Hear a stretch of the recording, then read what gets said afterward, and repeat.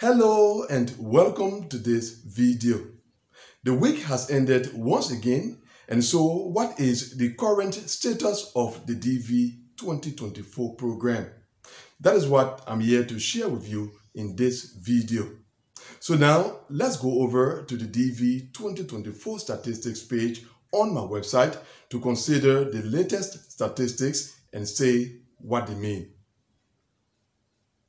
Beginning in the in-transit column, at the end of the January 29th to February 2nd working week, there are currently 10 cases in transit from KCC to various embassies and consulates as opposed to last weekend when there were 48 cases.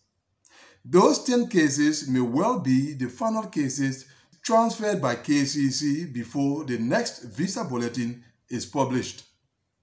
To the ready column, and during the week just ended, there was a reduction in the number of cases that are ready for interview.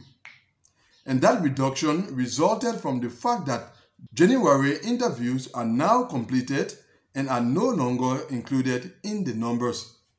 The ready statistics currently consist of only February and March interviews. The numbers in the ready column will remain on a low until after the release of the next visa bulletin, when April interviews will begin to be added to them by then. Then to the interview outcome stages, and fewer cases are on administrative processing at the end of this week as compared to last week. That too is normal.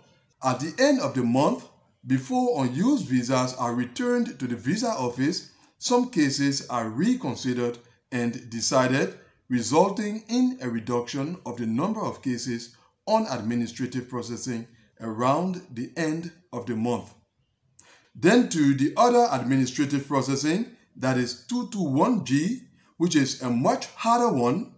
As we made it clear the last time, as the fiscal year progresses, more and more cases will be required and or requested to provide whatever it is for their outcome to be decided, meaning the statistics concerning 221G will remain on the rise as the program continues.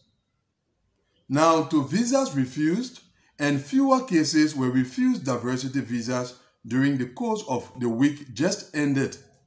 Whereas during last week, we had the total number of applicants refused visas to be 161. During the week ending, there were a total of 147 applicants refused visas. And finally, to the item that draws all attention, issuances. During the week just ended, a total of 1,204 applicants were issued diversity visas. That makes the total number of visas issued during the month of January 2024 to be somewhere around 4,000 as compared to 2,422 for the month of December 2023, 2,332 for the month of November 2023, and 1,868 for the month of October 2023.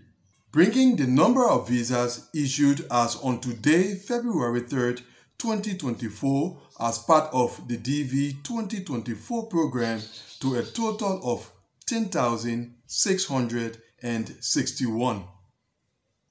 In the DV 2024 program so far, a total of 7,046 cases have now been interviewed, amounting to 14,654 applicants, an indication that the DV 2024 program is proceeding normally.